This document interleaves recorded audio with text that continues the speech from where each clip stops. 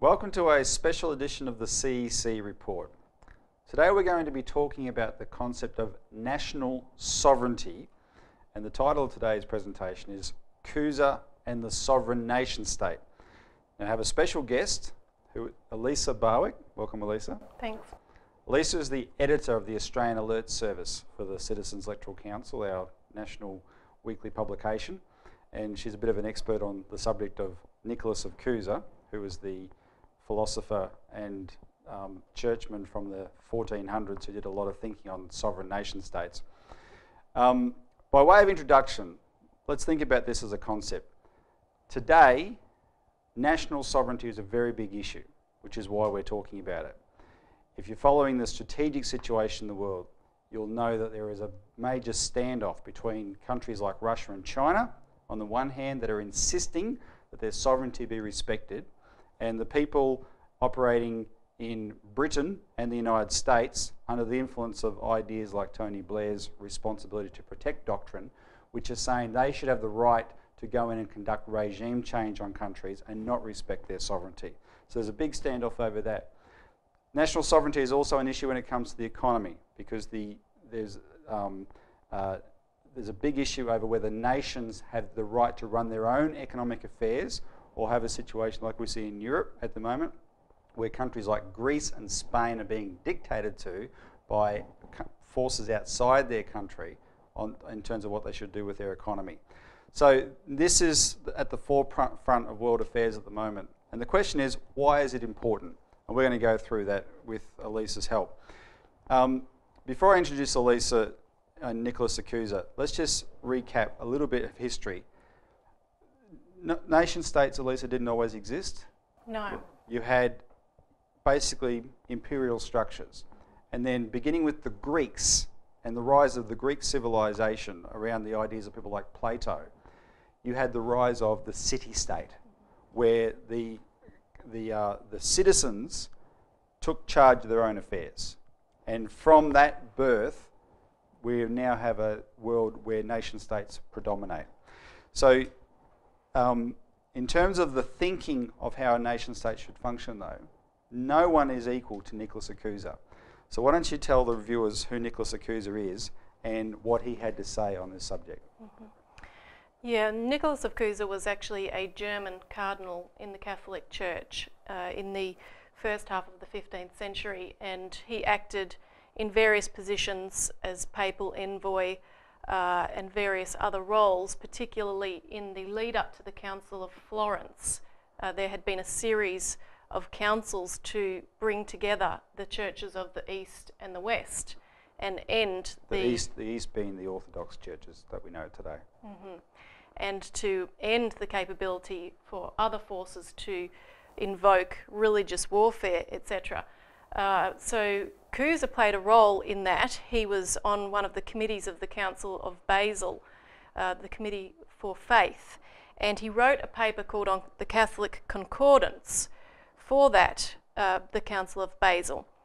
And his idea, he really laid out very explicitly in that paper for the first time the basis of the sovereign nation state, which wasn't fully realised until 343 years later, to be precise, with the US Declaration of Independence. And we'll talk today about exactly how there is a direct lineage between Cusa's notions in this paper he wrote and the founding of the American Republic. But let's look at what he talked about in that paper, in the Catholic Concordance. He laid out, really, for the first time, the concrete institutional form for the requirements of government, which was really the earliest precursor of modern constitutionalism to lay a legal framework of government itself. First of all, as the prior basis for this whole idea, he talked about the natural freedom and equality of all people, which was very revolutionary at the time. He said, since all are by nature free, every governance, whether it consists in written law or in living law in the person of a prince, can only come from the agreement and consent of the subjects. For if men are by nature equal in power and equally free, the true, properly ordered authority of one common ruler, who is their equal in power, can only be constituted by the election and consent of the others, and law is also established by consent. You're not kidding that that's revolutionary. I mean, this was effectively in the age of feudalism he was writing this. Exactly. And he said that the basis of that equality is the nature of man, that man, as opposed to an animal, is, as he put it, endowed with reason. And you see these themes, as we'll come to later, coming through exactly almost to the word in the Declaration of Independence. So he wasn't, and just as a contrast, a lot of people today say we have, you know, we all have rights. I have rights for this, rights for that, rights for the other. Cusa was very explicit that, yeah, there's a scientific basis for equal rights, which is that we're all equal by virtue of our reason. Exactly, our God-given reason. And so he said, therefore, every legislation, lawmaking must be based on that reason and on natural law, which reason is also derived from our understanding of the universe that we live in. So he talked about the fact that human beings have built cities and adopted laws to preserve unity and harmony, and that they establish guardians of all these laws with the power necessary to provide for the public good. And there's three crucial concepts in that sentence. Cities, which were the earlier precursor of the nation state, guardians, the earlier form of government, and the public or the common good. And that idea of the common good is what was unique and which really separated the idea of the sovereign nation state from the previous feudal society or a system of oligarchism, oligarchy meaning rule by few. Because under oligarchical structures, the good is what's good for the monarch or what's good for the ruler or the ruling class, not for everybody. Exactly. So he then went on to describe the basis of a representative system of government, saying that all legitimate government can only come from the consent and agreement of the people. And that representative system, he said, would be made up effectively of what today we would call a Congress or a Parliament, and he described it in this way. He said, for this purpose of the public welfare, the ruler should have the best qualified of his subjects chosen from all parts of his realm to participate in a daily council with him. These councillors ought to represent all the inhabitants of the realm. And he laid that out in quite a bit more detail, which again, for the time, he was way ahead of the curve. It's representative democracy he's talking about. Exactly. Now, there's one other thing I wanted to mention about Cusa's revolutionary ideas that made a dramatic impact on the advent of the nation state, and that is his theology, his theological ideas, and his scientific work. Now, that's beyond the scope of what we can go through in any detail here today, other than to mention Cusa's discoveries relating to scientific method, and it is related to what we talked about a few minutes earlier with this question of the reason of man, and that being the basis of equality and the basis of laws and the nation. What Cusa did is he elaborated the basis of scientific method based upon man's ability not to merely put together an array of facts and sensory data, Sherlock Holmes style, and come up with a deductive conclusion. He revolutionised that. He completely overturned that, and he said that the basis of human reason, or creative reason, was that man would investigate the universe, he would see anomalies, he would see paradoxes, and he would make what Einstein and Max Planck later described as a leap of faith. And he would discover a higher principle which was governing and causing the immediate sensory data that we would see. And we would be able to thereby discover what it is that was generating that sense data, and in fact come to know what we now know as universal physical principles. And wasn't Cusa, more than anyone else, instrumental, because of this scientific side of him, in unleashing the Golden Renaissance? Absolutely. That's the crucial thing. The Golden Renaissance was a flourishing of this method of scientific discovery, and you had people like, of course, Leonardo da Vinci, Raphael, Machiavelli. You had great breakthroughs in these areas from the arts, architecture. Think of people like Filippo Brunelleschi, who was responsible for the beautiful cupola on the Dome of Florence, which was an engineering breakthrough of the time, not just beautiful architecture, but in order to even build that in the first place, it took incredible breakthroughs in the knowledge of the day. Science itself, I mean, people like Leonardo da Vinci studied the human body, they studied biology, they studied the sciences, so it wasn't just beautiful art. It was based on these principles as discovered by Cusa, that man was capable of knowing and understanding the real universe behind what is merely presented to us by the senses. And it takes these ideas of statecraft, like government and sovereignty of nation states. It takes them out of the abstract, because of course it's one thing to say there's a common good, but unless you can harness that creative reason of people to make these discoveries that benefit everybody in terms of the physical day-to-day, how we grow what we eat, how we produce what we need, then that common good idea is a little bit airy-fairy. Exactly. The Renaissance that flourished after Cusa is an example of his ideas in practice. Exactly. It was sustainable because these discoveries and breakthroughs led to economic breakthroughs and an economic flourishing which was unprecedented. All right, well, when we come back, we're going to talk about the backlash to Cusa's ideas.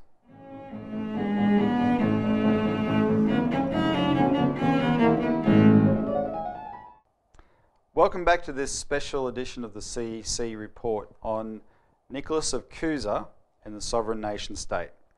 So the revolutionary ideas of Cusa that we discussed before the break proved to be a threat, and they were a threat to the ruling power of the day, which was Venice, the empire that operated out of northern Italy. But Venice was a particular type of empire. It was a monetary empire, and it was like only a little place after all. But by virtue of its banking was invented in Venice, as was other good things like casinos. I'm saying good sarcastically. I hope people pick that up. By virtue of its control of monetary systems that spread right across Europe and the Mediterranean, Venice was able to function as an empire and dictate to those nations, right? Which of course meant those nations had no practical sovereignty. So the Venetians, Elisa, were not happy at what Cusa was peddling here. No. And they were well and truly surrounded from the standpoint that they were, just in this little area.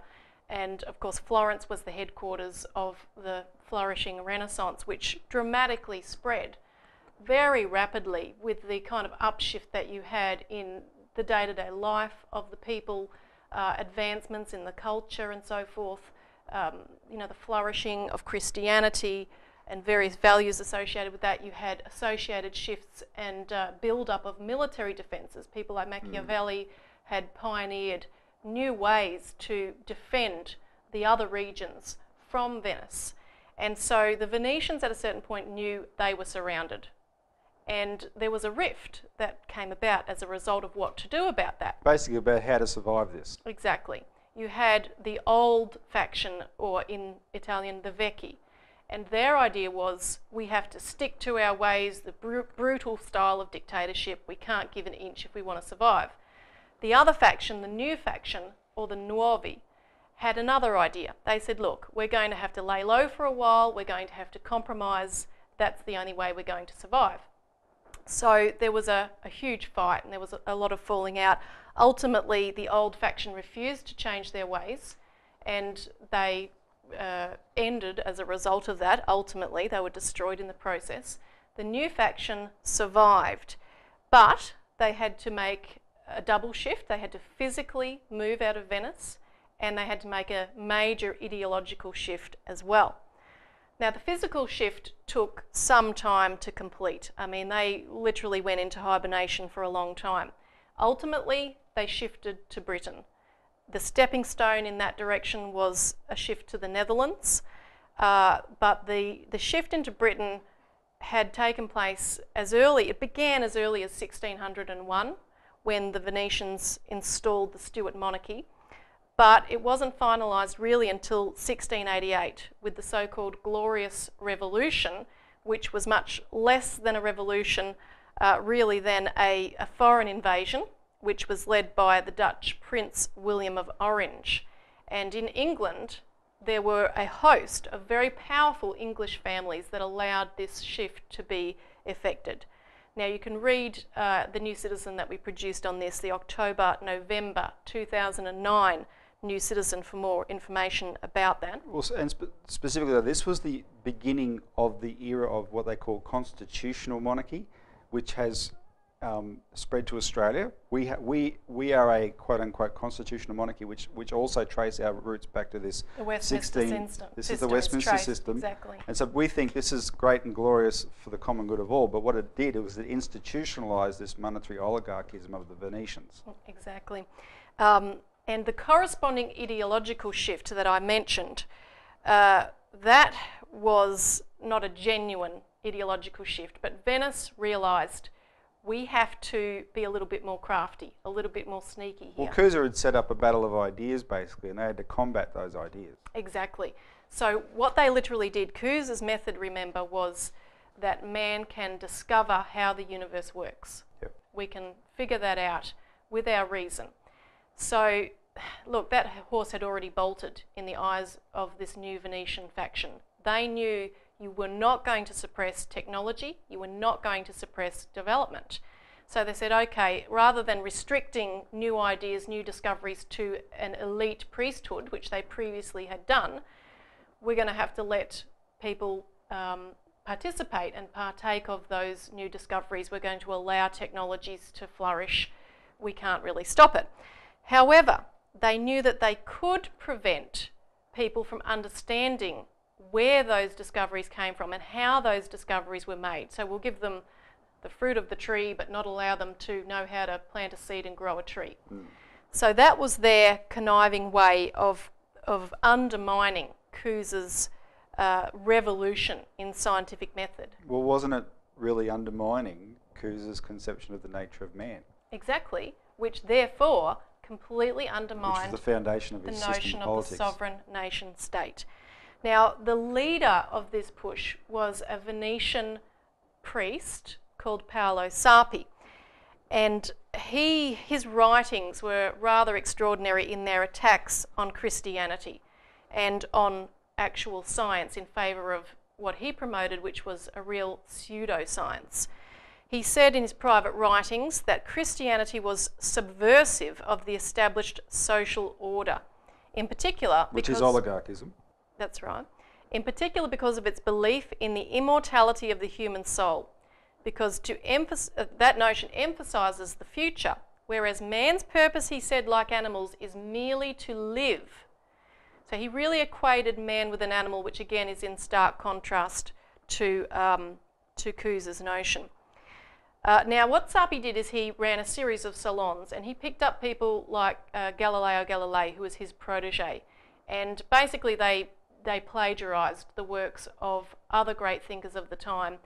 But what they did, and Newton was one of the classics that came from this stable of Sarpi quackademics, what Newton did is a classic example, because they took the idea of gravitation as discovered by Kepler and they dumbed it down. So they put it into a mathematical formula, such as the inverse square law.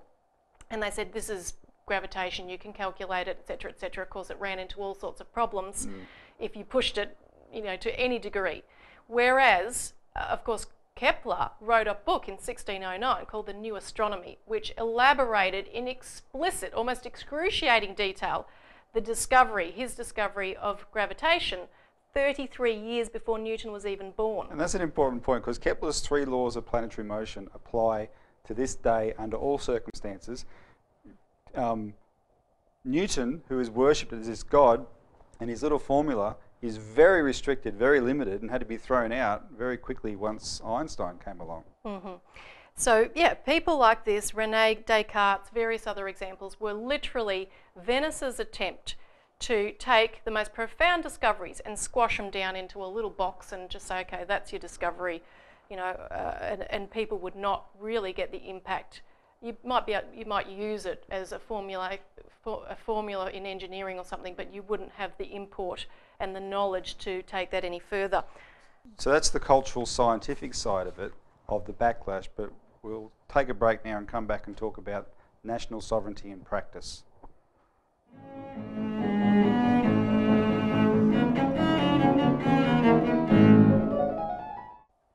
Welcome back to this special edition of the CEC report on Nicholas of Cusa and the sovereign nation state.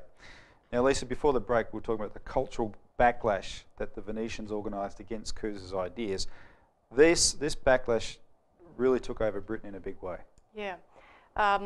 The transplanting of these Venetian ideas into Britain was really enacted through the creation of the Cambridge and Oxford universities.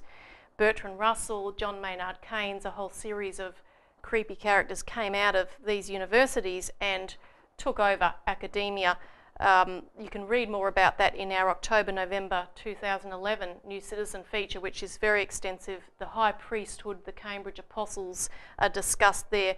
The schools of empiricism. And they're explicitly anti-Cusa's conception of the nature of man. Exactly. The empiricists, Bacon, Hobbes, Locke, they're all promoted where all knowledge comes from the senses. That's all we can know. That's the best we can do. We can statistically analyse the data, and that's about it. Draw our conclusions. So we're like little mini computers. Now, you've got some examples, though, of Cusa's ideas successfully put into practice as nation-state. Yeah. The first real example was Louis XI's reign in France from 1461 to 83. And basically it was enacting these ideas of Cusa and creating a complete upshift in the economy, just basic things that we take for granted today, like having... encouraging tradesmen, encouraging investments in infrastructure, uplifting people's living standards. Exactly, and the day-to-day things like making sure rubbish was collected, making sure that you had certain services, etc., social factors. So it was bringing in basic elements into practice. Henry VII was another example that followed from that. Henry VII of England. Yes, from 1485 to 1509. Basically, Henry took some of the best ideas from France. He was also being advised by a group of Platonists like Thomas More and Erasmus, and that unleashed the Tudor Renaissance. But the biggest example is the US. The United States. Now, this is where it does get interesting, because the United States was literally the brainchild of Nicholas of Cusa, directly. Cusa had been in discussion with a couple of his colleagues, which included the Italian scientist Paolo Toscanelli, and it included Ferdinand Martins, who was the canon of Lisbon. And they discussed the idea of a voyage to new lands. They drew up maps whereby they later relayed those maps to Christopher Columbus in 1480. He got a hold of those maps. He went to Portugal and he found out about Toscanelli, who was there, and he got a hold of the maps and scientific information to make such a voyage, which at that time they believed would get them to the Orient, and in fact conducted that voyage, which was successful in 1492. Now, the idea of Cusa was to create a nation-state away from oligarchies and pioneered by people who were keen to get away, and of course that distance would help, of course. Hope it survive and flourish. Exactly, and the identity of those people as pioneers would also help, because as Cusa said, the idea of a nation-state was based upon the principle of man in the image of God, of man as a sovereign creature. And if people read the Declaration of Independence, which was America's founding document, they will see Cusa's ideas there. We hold these truths to be self-evident. All men are created equal. All right, well, there's a lot of material that we have on our website and in our publications that can give people more elaboration on this, but we've run out of time. That's just as a sample of where these ideas come from, but to underscore how important this principle is. That's it for the CEC report. Thanks for tuning in.